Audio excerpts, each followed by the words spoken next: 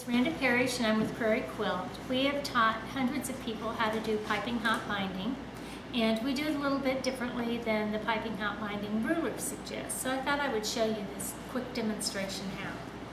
I like to use 2mm cording, and I cut my piping and my binding the very same width. I cut it 2 1/4. If you use 2 1/2, that's fine too. What you'll want to do is take your 2 1/4 piece and press it down the middle so it's like this, the full length plus about 6 inches of your quilt. And then you want to take your cording and lay it in the seam. Once you fold this over, you want to make sure that you have that in the very tightness of the fold.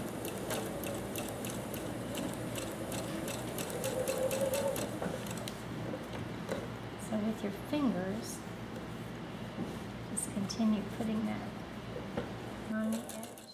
I'm using YLI nylon thread. I really like that best for this project. I'm going to trim this. You have a 1/2 inch side or 1/4 inch side. For quilting, I use a 1/4 inch side. You'll take this and put that groove right on top of the cording. And you'll see that when you do that, you'll be able to get a really precise cut. And that's what you need to make it crisp.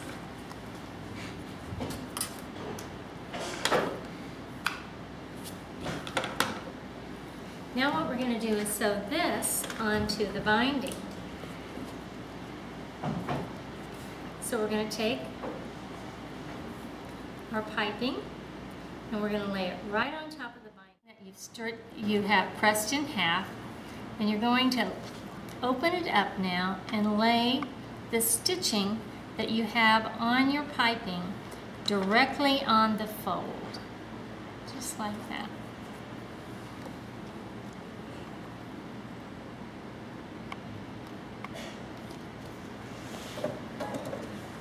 So when you're putting this on, you don't have to pin it, just roll this so that you're matching with your eye from right here, the stitching to the fold.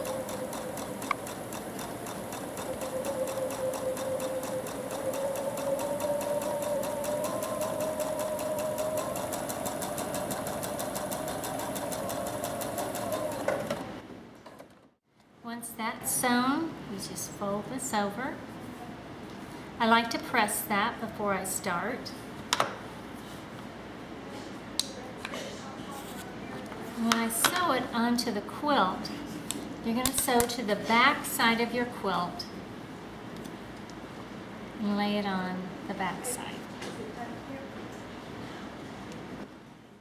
Okay, so I'm going to sew this. I've cut my piping, my binding at 2 1/4. I'm going to sew this at a 3/8 inch seam with regular cotton thread. When I get about 3/8 inch away from the edge, then I'm going to back stitch.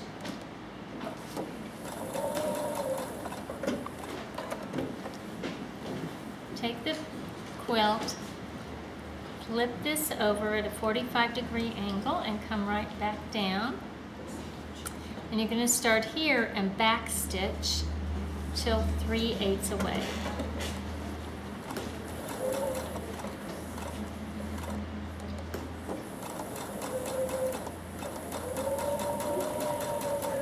Join your binding just like you normally would do. When you're doing the corners, because everybody wants to know about how to do the corners,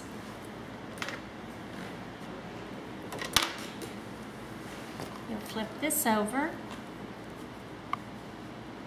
and fold this to where your seam on this is just about hitting the seam that you originally sewed on. And as you can tell, you can usually lay your piping and your binding together and see which way that it folds best. And I think this will probably be my best folded way, right here. Once I do that, once I determine, I'm going to try it this way too, see if it looks any better. Yeah, I think that looks a little bit better. Once I determine how I'm going to fold it, then I open this up and I cut the cording right where that fold is. That way this will lay a little bit easier for me.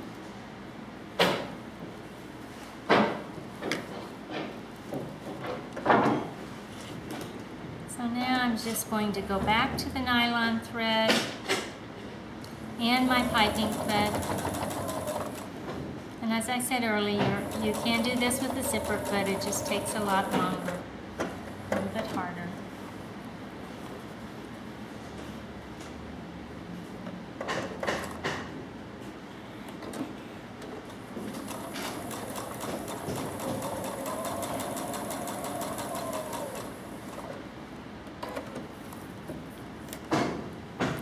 And that's how you have a nice piped edge.